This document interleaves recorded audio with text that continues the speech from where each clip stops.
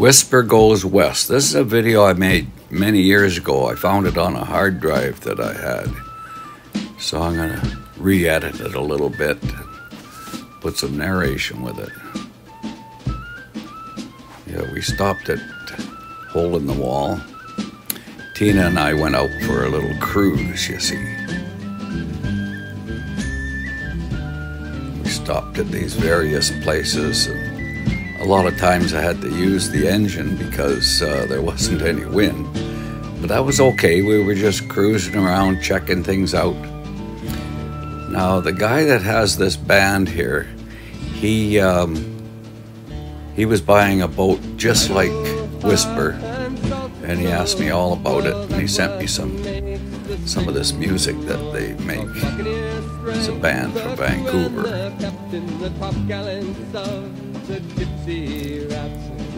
And this one here, this tune was fit the scene pretty good. Maritime. So here we are, we came into Beer Can Bay. That's our float house that we used to have.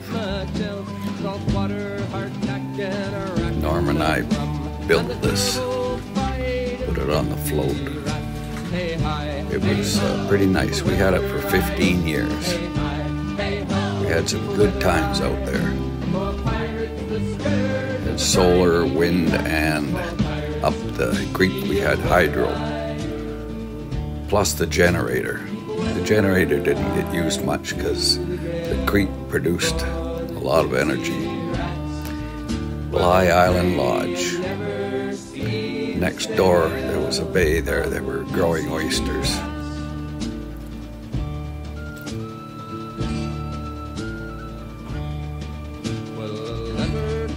And then we got some new neighbors. They built a cabin right up in the bush there, where the mice and the raccoons could get at them.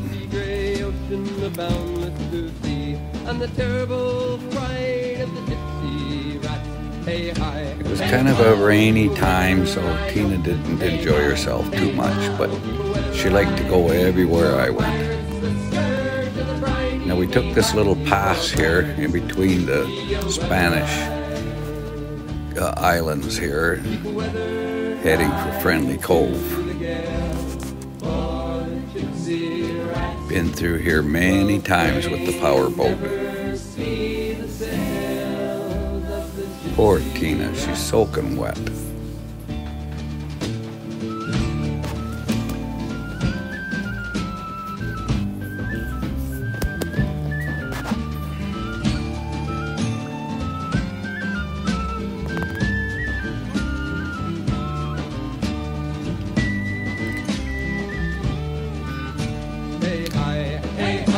I think that dog's name was Killer.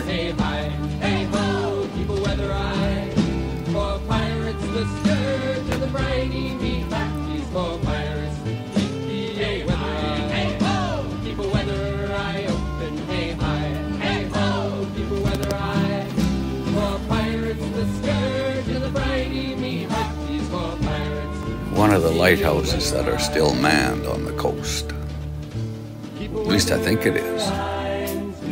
The Spanish had a fort there years ago. 1700s, I guess. So now we're gonna sail right out to sea. I can't go too far because Tina has to get back to shore. She won't go to the bathroom on the boat. I have to get her to shore. But this boat rides really nice out in the swells. We had no problem at all.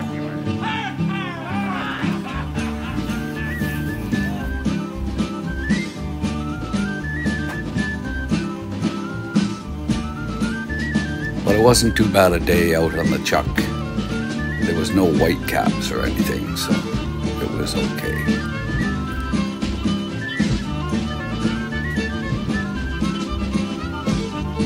I didn't see any other boats out here. We were the lone adventurers.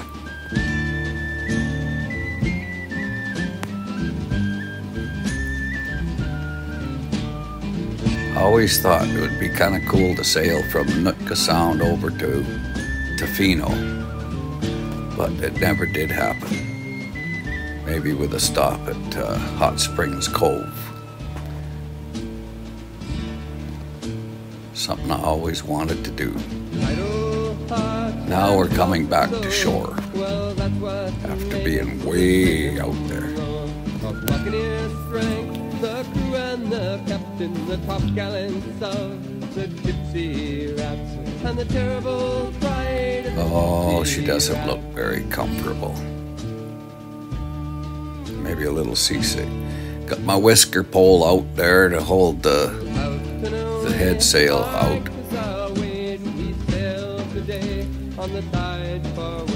Now we're back inside Nootka Sound. And this is Resolution Cove. This is where Captain Cook stopped and he tuned up his ships, put a new mast on and whatnot. And these guys here that come sailing out of Nootka Sound, I saw them the next year and they asked me what I was doing over there. Thought I was in trouble. There's a few fish farms around here now.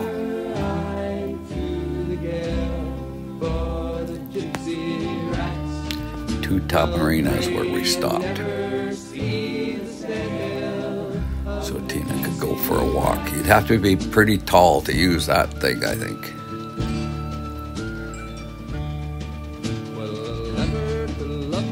The road from there goes to Gold River.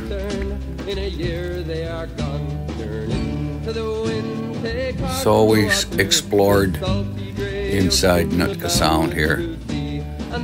The off season, there's hardly anybody around. Just perfect.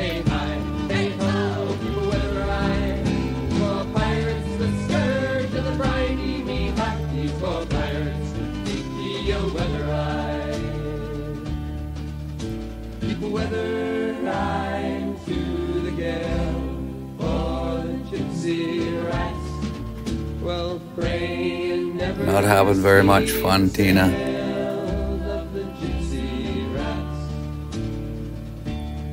Look at that little kicker. It's a 2-horse Honda, 4-stroke. Just purrs right along. It's a beautiful engine. I just sold it to my brother for his sailboat and skiff. So he'll get use out of it too. Usually goes on the first pull. Now there's Camel Rock. That's where you turn out of, well, it's kind of the middle of every direction. Now we're going to go into 3 Bay Cove. There's a few cabins in here. We'll have just a look around, just for the fun of it. You never know. Somebody might be home at one of these cabins. We could stop and say hi. But there was nobody around.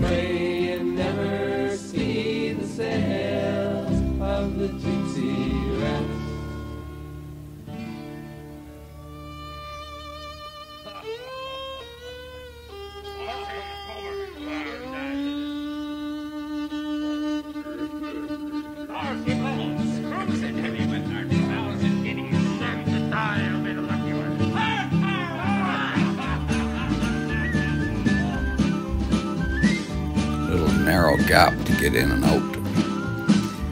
Galliano Bay is a little bit more wide open. Tina's comfortable now. Have a little snooze. And there we are back at Nootka, all back on the trailer heading home to Gold River.